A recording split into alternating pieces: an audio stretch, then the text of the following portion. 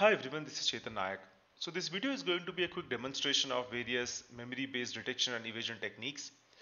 So whenever you build a command and control center, or let's say you don't build a command and control center, or let's say if you are a threat hunter, there would be scenarios when you might need to analyze the memory artifacts of a specific system, something that is really useful during your live forensics or when you're going to perform an incident response on a host by segregating that host from the network. Now, in such scenarios, you would obviously require to identify the payload that is currently running in memory. Now, we will be taking a look at some of the examples how that can be done and how that can be bypassed as well. A lot of times during your engagement, you might execute a payload either related to Brute Ratel, Cobalt Strike, or any other open source C2s that are currently there. Now, in such scenarios, there would be, let's say, specific scenarios where you might want to execute a command on the endpoint which gathers a lot of strings and sends that to your command and control. Now, these strings can be username, host name, a ton of other information, maybe some information related to your command and control itself. And these information might also be encrypted during transit. But the time when it sleeps on the endpoint, whenever you are performing sleep and jitter onto the endpoint and it's still sleeping, this has to be stored in an encrypted way.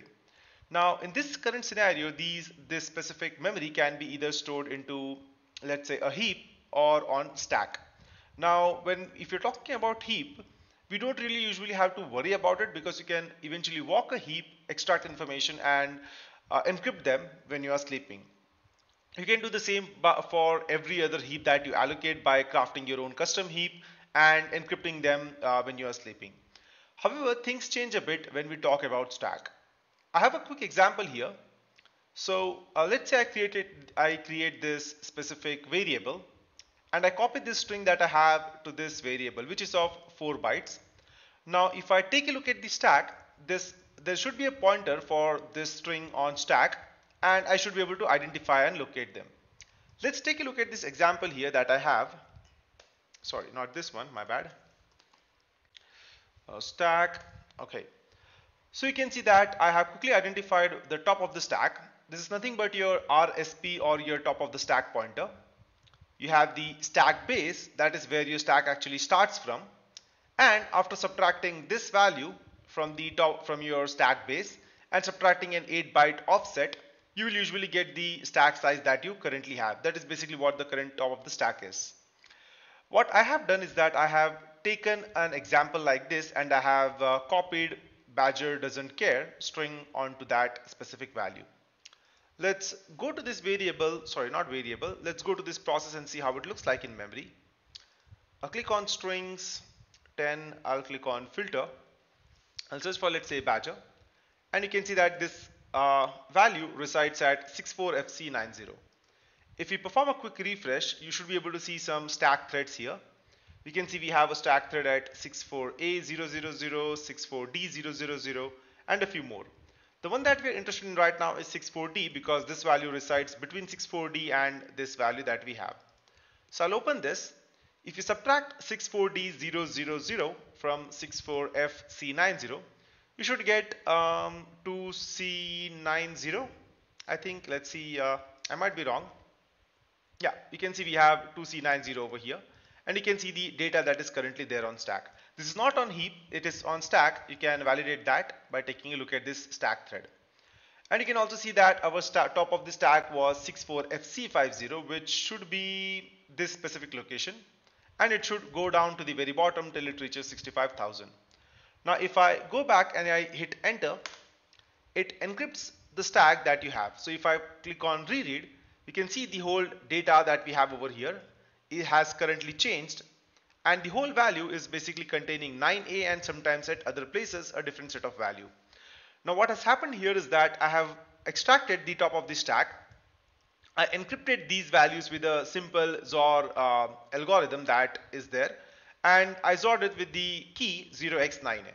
So when you XOR a specific null byte or with a 0 value with the key, you get the exact same key in return, and that's why you're seeing these values. However, you can see our data that was over here, it is now gone and it is encrypted. So when you're going to sleep, you should perform something like this, or else researchers can perform let's say string comparison, but that will only be doing a live analysis and not at other scenarios. So if I go back and if I hit enter, my original stack should be restored, and you can see that it's now unsorted and there are no such strings currently. So sorry, the strings are currently restored back again. And if I hit enter, it should successfully exit without leading to a crash. One thing to remember is that if you try to access any value that is stored on stack while it is encrypted, you will end up getting a wrong value and you might end up crashing in this scenario if that location is going to be a pointer to some other region. So let's see how this can be done in a real life scenario as well. Now, similar to stack, you also have heap encrypt. You can use various heap allocation APIs provided by Microsoft, such as heap fork or heap create, to actually create your own custom crafted heap, as I have done over here. Allocate some memory into that region, encrypt that specific location over here. I printed the encrypted data in this scenario. I unallocated it. I again, I did not unallocate it, my bad. I decrypted the region over here and I printed that back again. So in such scenario, you can actually enumerate all the heap allocated within your specific heap handle, and you should be able to enumerate it. I decided to apply this for Ratel because for obvious reasons I wanted to hide the stack as well as heap in memory. So apart from the P, which is already being encrypted in full. So let's see how this would look like over here. So this is something similar to the upcoming release that I have for Ratel for v1.2. I'll create a ret based payload which I will save here, and I will convert this bin file using a quick loader that I have over here to a executable. We should have something called as bin to inject.exe. So let's go back and see cls bin to inject.exe. Let's search for our values that we have. Now usually I use a JSON string to extract the information that I require and send it back over the network to my command and control. This string is encrypted. However, when the string gets created, it will by default be created on heap itself, and there are a few other values like the token that I use to communicate or authenticate with my command and control that gets stored on stack. So what I decided to do was using the similar technique that I showed earlier, I decided to encrypt them. So let's see if I can find those strings here right now. Let me refresh it. Let's see if I can filter these out and find some strings like, for example, b hyphen, the name of my payload. You can see that it exists over here in this current scenario. If I also go and search for, let's say, chkin, you can see we have these values over here because currently it's not sleeping for a large scale, which means that these are check-in values and other data that gets encrypted and added, and it gets encrypted when it actually gets sent out in an encrypted context. So in transit, it is still encrypted inside your malleable profile. However, this should not be shown over here, and currently you can only see it because it is in the sleep 1 mode, which is a very small set of seconds to continuously encrypt and decrypt your heap as well as stack. Another thing that you can actually verify here was if I search for, let's say, b-0, this value, as you can see, it resides at 107EFA9. So if you scroll down and if you take a look at, let's say, 107, right? Let's see where we can find this value. It should be over here, 107. Let's see, 107E, and I believe this should be our location in this scenario, which should be our RW region. If you scroll it down, you should be able to find, you can see that there are several strings at various other locations. You can see the username over here, sorry, the directory over here, and a few other strings in this scenario. The username back again. Let me verify, it is 107EFA9. Yeah, sorry, it won't be in this region. Yeah, it should be within this specific region itself, 1047, and within this region. So it's a 36 kilobyte value that you have, which is currently stored into a read-write region. The other value that we had was chkin, which was a JSON value over here. Let me filter it out over here. And you can see that this belonged to a 962 region, which in our case should be 962, should be at this, between these two values over here that you have. So not this value, 962E5C. 962, it should be somewhere over here in this specific area over here.